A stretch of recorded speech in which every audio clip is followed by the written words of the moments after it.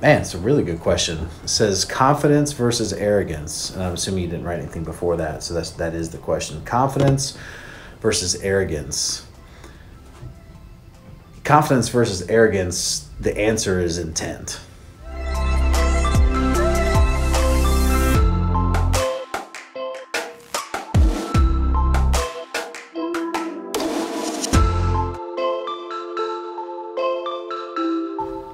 I'm extremely confident. But the last thing I don't want to do is come across as arrogant. And I think that has to do with being self-aware. Here's an interesting direction. I'll take this real quick because I've really enjoyed having this conversation over the last couple of days with a few different people.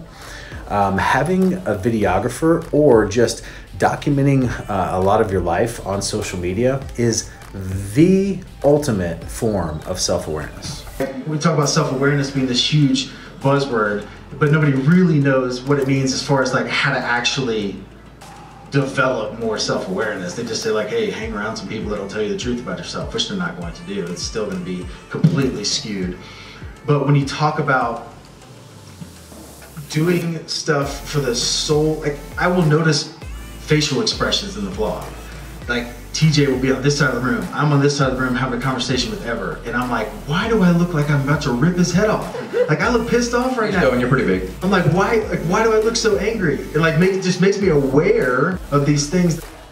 The ultimate form of self-awareness is documenting your life on social media.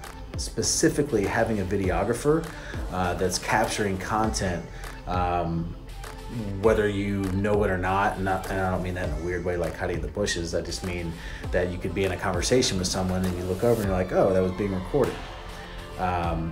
It will tell you, it will speak volumes. It will speak volumes to your character, to your integrity, to the way that other people are receiving you and perceiving you. It's huge. Like, so when I first started this, last year, I would watch these videos, as we put out the daily vlog at that time.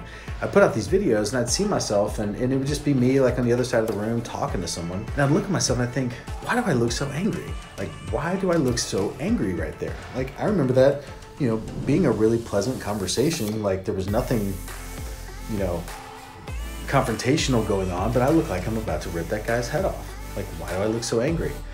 And so it gave me that little bit of insight into the fact that, I should probably smile more. And when I'm listening to someone talk, I should probably have some sort of a smile and not just look like I'm gonna, kill somebody at any moment. Little things like that, like watching yourself on video and watching yourself interact with other people on video, watching their reactions as you're talking, has literally strengthened my self-awareness at an exponentially greater level than any other thing that I can possibly imagine.